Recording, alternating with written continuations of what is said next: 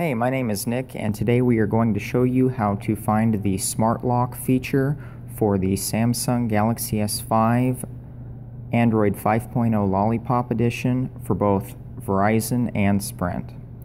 So what you're first going to want to do is you're going to want to go into your settings. You'll pull your notification bar down. You're going to hit the gear button at the top to get into your settings.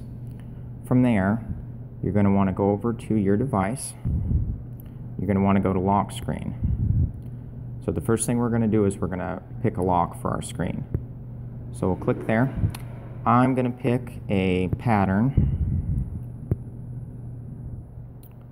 And I'm just going to draw a generic pattern here. Okay, and I'm going to continue. Draw that pattern again, confirm. And then I'm going to set up my backup pin.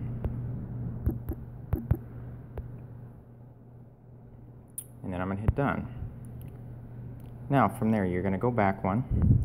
You want to go under General, and you're going to want to scroll down to the bottom to Security. You'll scroll down to the bottom again.